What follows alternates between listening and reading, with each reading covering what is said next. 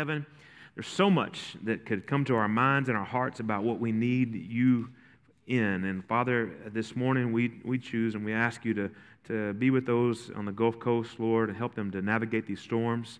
We don't know yet, Lord, if they'll just be simple and small or if they'll be outrageous and destructive. But we just pray, Father, as those people plan and prepare, that you would be with them. And Lord, I just pray that there'll be no loss of life because of the hurricanes. Father, we pray for our West Coast. Father, we just pray that the firemen and women will be protected. We pray, Lord, that those 560 uncontrolled fires would be able to somehow, some way, be stopped, and that there would be no more loss of life. Lord, we just pray for a speedy end to those storms. Father, let there be weather shifts and things that would help put a close to that. Father, we pray for our nation, where it seems, Lord, that the national rhetoric is so divisive. And we just pray there be a unity in Christ, that we would love, that we'd long for justice, and that we would humble ourselves before you, and that there would be that what the enemy meant for destruction, Lord, we pray that you would turn it for the good. There'd be a national revival and a time for seeking your face. And so, Lord, we ask you, Lord, even for the reading of the word today, may your word go into our hearts. So, Father, take down our callous hearts, take down our opposition to your word, and help us to receive the word of God with gladness, that we might have ears to hear what the Spirit of the Lord is saying to the church. We thank you, Father, for this, and we pray it in Jesus' name, and all who believe said, amen, amen. So I've got you looking at 1 Peter chapter 5 and verse 5. I told you last week the Lord's been really dealing with my heart, and I wanted to just back up in context and look at 1 Peter 4 briefly before we stand for the reading of God's Word. But in 1 Peter 4, it gives this challenge that, in the last days, there's going to be just all kinds of recklessness.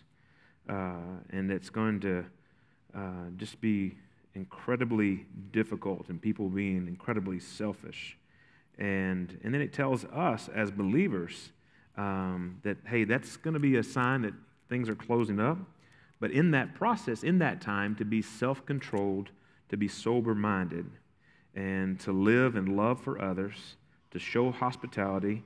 And in 4:10, it says, and even be aware that you've been given gifts, and to use those gifts, to steward those gifts before God, so that His glory, His grace will be shown to others. And so in the context of what we're about to read, I want you to realize, hey, last days there's going to be difficult times. Last days there's going to be some suffering. It seems like when it comes to believers that suffering is viewed in one of two extremes. One extreme is, I've been in services where there's been an altar call. Who's ready to die for Jesus? And it wasn't symbolically. They were ready to lay down their lives. Seen grown men, strong, muscular, come down and just tears down their faces. I'm going to die for Jesus. That's what I'm going to do. And I'm not mocking that, except for how many know the Lord would really like for us to live for Him every day? And then if that circumstance happens to come, which is extremely rare in the United States of America, maybe not somewhere else in the world, that He would give us the courage to do that. So I watched those same burly men who would I'll take a bullet for Jesus, not treat their wives and children the way God would want them to, and not be a devoted disciple of Christ. Does that make sense? So that's one extreme over here. Things are going to be so bad, I've got to lay down my life. And then I've seen the other extreme. It's kind of this sweet by and by, when we're in Christ, we just won't have suffering. And we claim Jesus, so we get to tiptoe through all the difficulties and hardships, and because I'm hid in Christ, I will never have any problems. How many realize with me that both extremes are just not reality?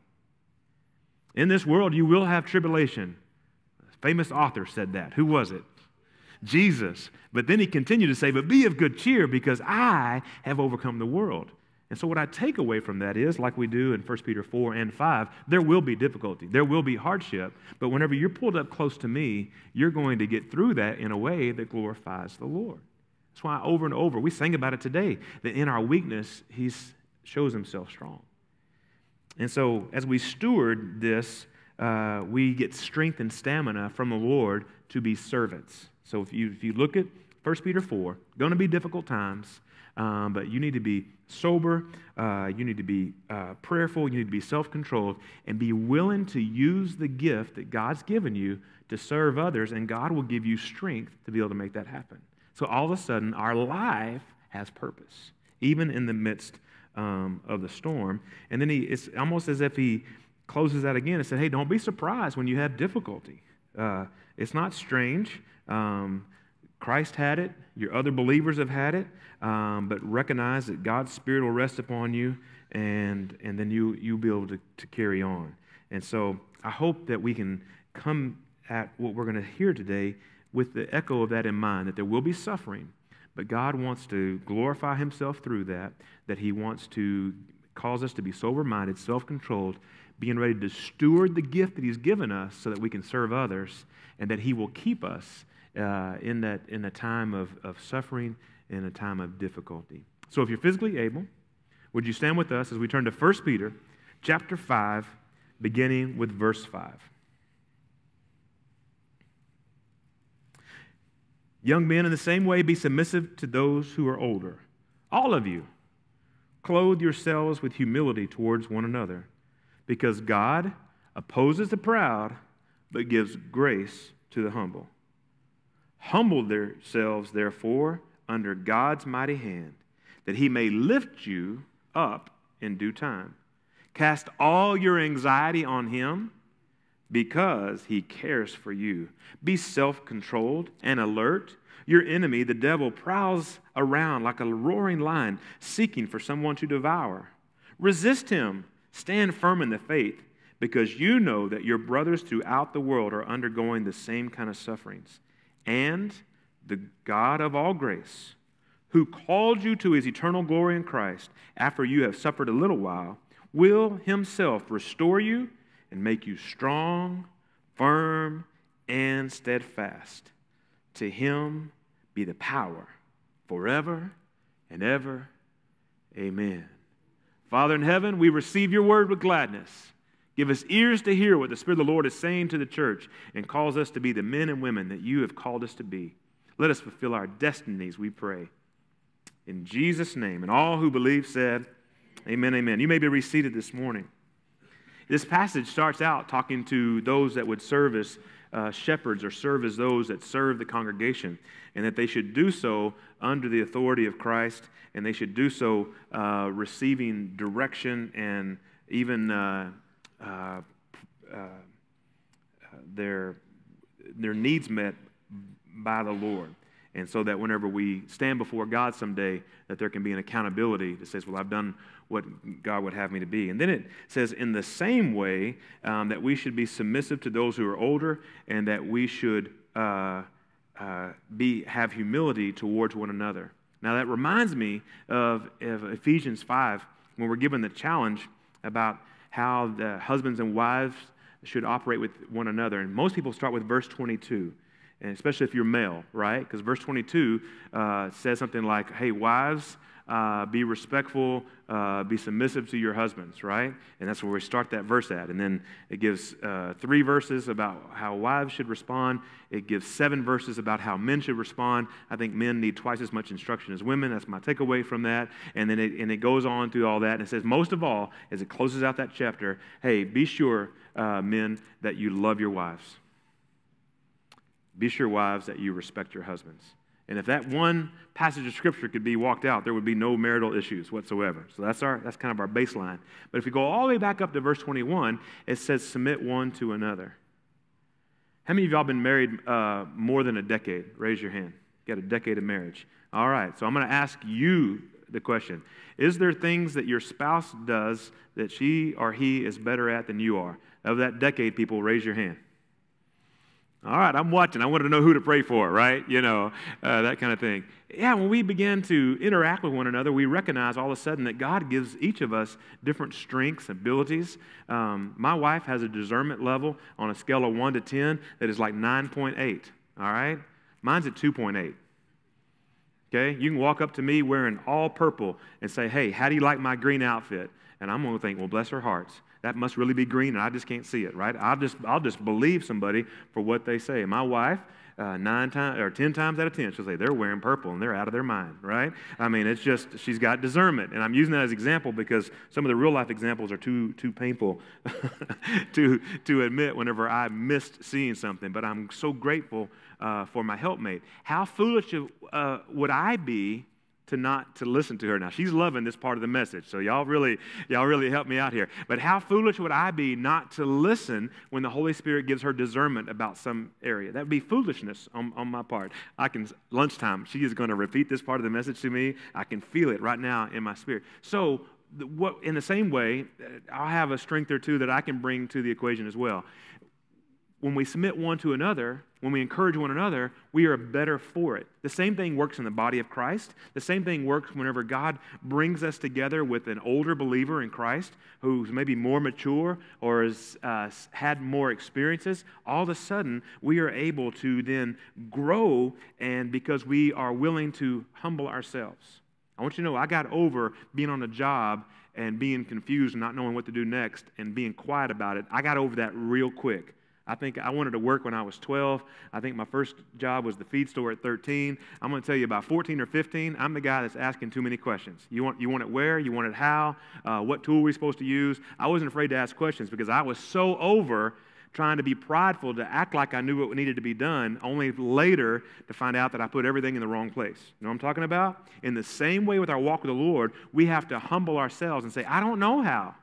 I need your help. We sang about it today, and how many of us, what things that we don't pray about are the things that we're too proud to go to God with because we think, I've got it all figured out.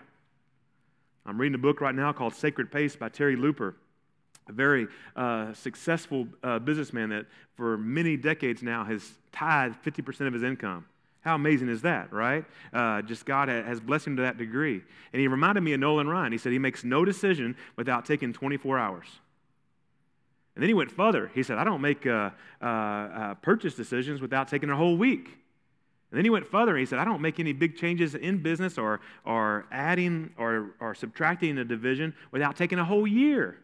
Why? Because he wanted to slow down. He calls it get in neutral and hear from God. This is a man who's wildly successful and could probably use his intuition and make great decisions. But he said, I'm done with that. I need to hear from the Holy Spirit. Are you following me that probably the reason that he's able to tithe 50% of his income is that he has humbled himself and now God's exalted him. And even to this day, with all the vast experience he has, with 30 years of having his own business, 40 years of being in the industry, still humbles himself and says, God, I want your direction. We can learn from Terry Looper. We can learn from God's word. Humble yourself under the mighty hand of God. What will he do? He'll exalt you in due season. Don't point, but have you ever worked for a manager or a boss who got promoted too quickly? Enough said, okay? God, whenever he exalts us, it does it in the due season so that he is the one who gets the glory. He goes on to say, cast all your anxiety on him because he cares for us. So the things that give us that angst, that's the thing that we cast on him so that he can give us courage. I ask you, I beg of you, don't go to bed with that anxiousness on your heart. Give it to the Lord. Believe that you'll wake up the next morning with his direction. Be self-controlled alert. It's almost like a reverb of the previous chapter. Remember it said there that he wanted us to be self-controlled. And what was the other language? It had another S to it. It said when these difficult times coming, that we should be sober-minded and self-controlled. And the enemy wants to come along and get us anxious and away from the Lord. And he's saying, hey, be self-controlled, be alert. Your enemy goes around like a lion seeking for someone, like a roaring lion seeking someone to devour. Resist him. Stand firm in the faith. Some of you need to understand the rules of engagement. You have almost heard him roar and just fall down. You're like those sheep that get startled. You ever seen those sheep? I don't even know what they're called, but you can startle them. Goats. And they'll just fall over like they're they're not called sheep, they're called goats. But you can startle them and they'll just fall over just like they're dead, right? Some of you are acting that way in the spirit realm. The enemy just goes, and you're like, I'm out. No, that's not the rules of engagement. Greater is he that is in us than he is in the world. Whenever he goes, we say, we resist him in the name of Jesus, and we say, get behind me, so that we can be an overcomer. And God's grace will be with us. Will you do your part? Will you resist? I know this is taped. And Christy, I'm sorry, but I just have this language. Fight like hell. Oh, come on, Pastor Ed, we got children in here. Why are you talking that way? Because that's what's at stake. You know what I'm saying? Don't roll over and watch the enemy have his way with your children. Don't roll over and watch the enemy attack your marriage. Don't roll over and say, well, that's just the way it's got to be. No, fight like hell, because heaven's on the line, and he will cause you to be more than a conqueror in Christ Jesus. Don't be that wimpy, namby-pamby Christian who says, I'm not willing to fight. If you ever see a mama get mad, they'll fast and pray. They'll rebuke the devil. They'll get in the Word. They'll speak the promises of God over their children. They'll stand in the gap and say, not on my watch. This is not how it's going to go down. I will not accept this.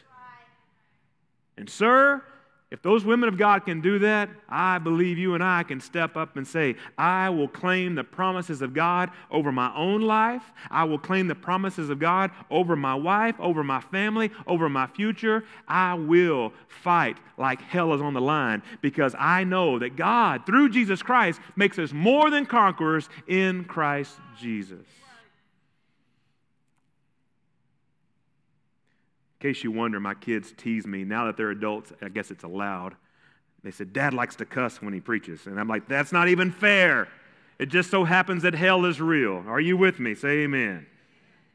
Now, what's going to happen next as a result of this, if we will do these things, if we'll operate in this kind of procedure that we've seen in Scripture, that we'll be willing to come under authority, that we'll have a humility.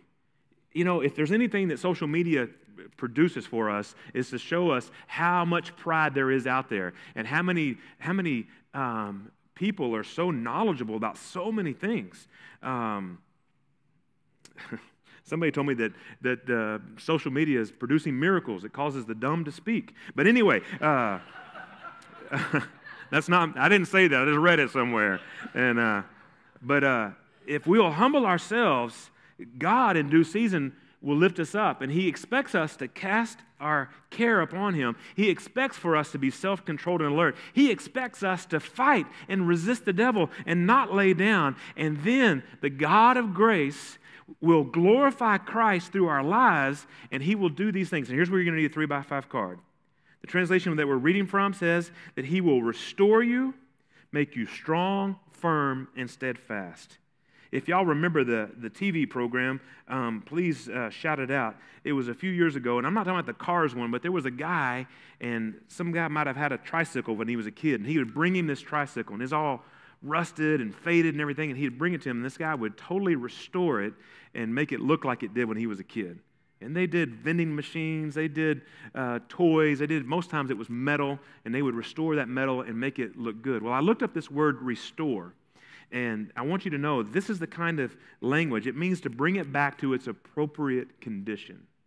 So I have a 1970 F100, and I'm pretty excited. I'm trying to get Christy excited, but I'm excited about restoring it. I want to get it back to its appropriate condition. And the older I get, I think appropriate condition should mean power steering, air conditioning, easy ride, maybe automatic transmission. Anyway, pray for the pastor and the 1970 F100. But so that's the word. It means to restore, means to bring it back to its appropriate condition. So think about your own life. Sometimes whenever you go through a difficulty, I have an X-ray a month from now, and I am believing by faith that the bone and all of that things that the doctors are expecting to be mended and all that are going to show a good report. But there's been a process, and if you're not careful, it can affect you mentally, spiritually, physically, socially, all of those things. Well, so in all of us, we may not have gone through a hip surgery or a broken ankle, but when we go through things, it weighs on us and it taxes us, and we need God's restoration. Look at somebody near you and say, you need His restoration. Would you say that? You need His restoration. And what we want to experience is the power of God. You know, Jesus told the Pharisees in Matthew 22:29, He said, you don't know the Scripture, and therefore you don't know the power of God. In 2 Timothy, he was telling us in chapter 3, he said, you know, in the last days there's going to be all these folks who do all these things, and they're going to have a form of godliness but deny the power. That's the last thing we want to be a part of. We want to experience the power of God. I don't want a religious activity and no power of God. I want us to know the power of God. I want us to experience the power of God. And I want us to understand that He wants to restore you. And in doing so, how He's going to accomplish that is that He is going to strengthen you, make you firm, make you steadfast. So so you got the word restore. That means to bring it back to its appropriate condition. He wants to strengthen you. Now, this means to set fast or to fix firmly, okay? When you read these long definitions of this original Greek word, it means not only the main foundation, but everything it controls it. It's kind of like watching a 7th grader lift free weights for the first time, or maybe some of you guys remember that. You've lifted on a machine before, and now all of a sudden you get a bar, and it's not attached to anything, and you're supposed to be doing a bench press, but it starts walking like this and walking like that because you don't have the auxiliary muscles to just have it come straight down and straight back up, and so it's all over the map, okay? And some of the coaches are grinning because they have a mental picture of what those skinny arms look like doing that, all right? We don't want to be that way spiritually. We want to allow God, as He is restoring us and bringing us back to appropriate condition, that He strengthens us. So I don't want you to be a strong man of God on Sunday morning and then make worldly, secular decisions on Friday night. Does that make sense? I don't want you to be like a foolish young person and post a very inspirational scripture on one Instagram and then only a week later show something where, bless her heart, she don't have enough clothes on. All right? Does that make sense? We want to be strong in every area. Now, it's easy for us to pick on a teenage girl, but how about all of us say we all have to make good decisions in our lives and not be hypocritical, and because it won't cause us to be strong. Now, the next word there that he wants to, so that word strength and establish is one Greek word, but it needed two English words to be able to get that. Strength and establish, it's one word, and it means to set fast, to fix firmly your main and your auxiliary to make you strong. Then it says to confirm. Now, to confirm, and I love this, it means free of weakness, free of disease. You ever had a winter where you were running hot and strong and long and you didn't get your rest and you didn't get your nutrition, and the next thing you know, whammo. Got a high fever, you got a sore throat, you're achy all over, and you can't get out of bed. And your body's just run down, and now you're sick. Okay? A lot of doctors will tell you that if you would have got proper rest, would have got proper nutrition, kept your water intake like it should be, and not hug on anybody that had stuff, that you'd stay strong. But whenever we run our physical body into the ground, it's not any wonder that we get sick, maybe the common cold, maybe Pastor Kevin says, does anybody get regular sick anymore? You know, to get regular sick, right? Because we run ourselves down. Well, in the same way, in the spiritual realm, God wants to, in this process of restoring us, wants to make us free from weakness. Now, let's just be real honest here for a moment. We all have areas that are our weakness. We all have these opportunities that's our kryptonite, if you'll allow me to say it that way. Draw on some Superman here. We all have that area that, oh man, that takes us out. Well, guess what? God's going to give us the wisdom that we need to look to Him to be strong in that area and not take in that poison that causes us to be infirm and sick and diseased up and ineffective. He wants to confirm you. He wants to be able to make you strong. So in that, you have a brother or sister in Christ, and you invite them to be a part of something, and they say no, thank you. Don't make them say it twice. You can't know that maybe you can go see that film and you have no trouble But that individual, when they see that film, it loads them down with temptation. It loads them down with a struggle. So would you be kind to your brother and sister in Christ? God forbid anybody in Cornerstone would ever take somebody who's a recovering alcoholic and say, hey, come have a drink with me. That would break my heart. That somebody would, a brother or sister in Christ, would be a part of causing somebody else to stumble and fall and perhaps crash and burn. It's a height of foolishness. I'm saying it that way because I think we could all say amen to that. But there are other areas as well that you don't want to entice them to stumble. You want to be iron sharpens iron, where we strengthen one another and we help each other. We want to be a part of the Holy Spirit confirming one another, making us strong, not weak. That last word is the word that says that He would establish us. Now, I really like this word, and I almost feel like it should have been first. Remember, this is all about us restoring to appropriate condition. How many know that you don't always see the weaknesses until the stress level is really high up? You ever heard that phrase before? We're all kind of like tea bags. You can look at it, you don't know really what it is until the hot water is applied. And when the hot water is applied, oh, that's chai tea. Hot water is applied, oh, that's Earl Grey. You kind of get the aroma of that. I've heard it said this way: we all carry a bucket around. Nobody knows what's in our bucket until we bump up against somebody, and then it sloshes out. And we're like, oh, didn't know that was in there. All right? Now, I'm not saying that to condemn us. I'm just saying that it is our litmus test. It's our inflection point. It's our dashboard. All right, some of you aren't getting this. I hate to do this. I'm going to give you a personal example. I had a person that I was supposed to forgive. And they had indicated that they would like to talk, and I knew talking meant that they wanted to ask for forgiveness, and I didn't want to forgive them, so guess what I did? I didn't talk to them. What? You, Pastor Ed, of all people? Yeah. And I started acting a fool. I started being short-fused with people. Started, you don't need to know all that. The Holy Spirit dealt with me, said, have that conversation. And then the Lord gave me strength to be able to offer forgiveness. You hadn't lived long if you rather throat punch somebody than say, I forgive you in Jesus' name. You hadn't lived long, okay? And so I was able, with the help of the Holy Spirit, say, I forgive you. Do you know what happened? I literally had the sensation like I was filled with the Holy Spirit, brand new, all over again. I told a friend who was praying for me that, and they said, you probably were. Right? That obedience to God. What does that have to do with this? Everything. God wants to establish you. In other words, establish means to lay a foundation. When you see a house being built, they dig piers. What do they call the trenches that wind up being the beams? Say again? The footings. I've never seen a couple that's building a house say, hey, come out and see these ditches. It's going to be amazing. Look at these footings. Aren't they amazing? Nobody ever does that. Now, when the concrete's poured, they'll say, hey, bathroom's going to be over here, kitchen over here. But footings, who cares about footings? Only those who want that foundation to last for decades.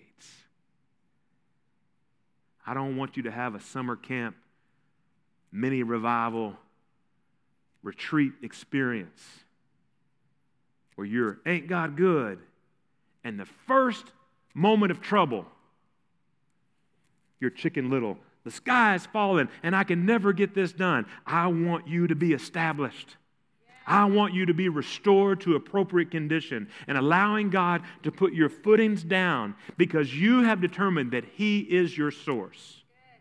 I just wonder if somebody were to do a study with mental health and time spent in God's Word versus social media, if there might be any kind of construct there, you could say the more time you spend on social media and the less time you spend in God's Word, the worse your mental health is. And the more time you spend in God's Word and the less time you spend on social media, the better your mental health is.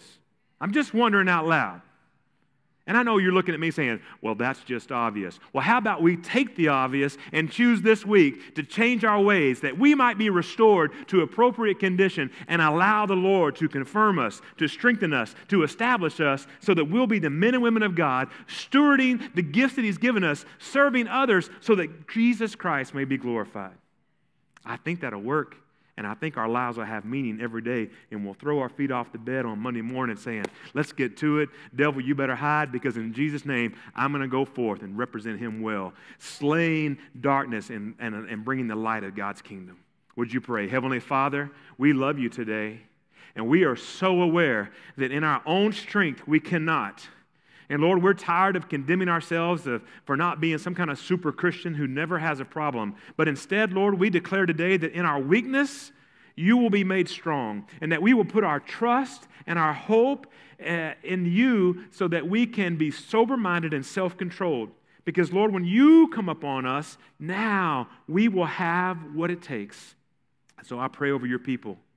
I pray restoration, that You would restore them to that divine purpose that You created them for. You knit them in their mother's womb for a purpose and a plan. And I pray, Father, that You would strengthen, confirm, and establish them so that no devil in hell can stop the plans that You have for their lives.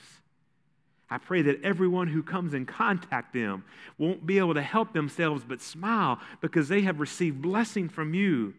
Their spouse, their children, their neighbors, their co-workers. I pray in the name of Jesus that those people will be inspired and encouraged to want You for themselves because they have seen Your glory rest upon them. Father, deliver us from pride. Deliver us from, Lord, that we have all the answers for everybody else to do what they're supposed to do, and yet we don't practice it in our own homes. Lord, we humble ourselves and we say, God, have mercy on us, that we might be the people of God that You've called us to be. Father, I pray for any man or woman that's here that has not fully surrendered their lives to You. Father, I'm not interested in Cornerstone people being Christian in name only. I pray, Father, that we'll be Christian, that we have fallen on You for our salvation, for our life, and for our future.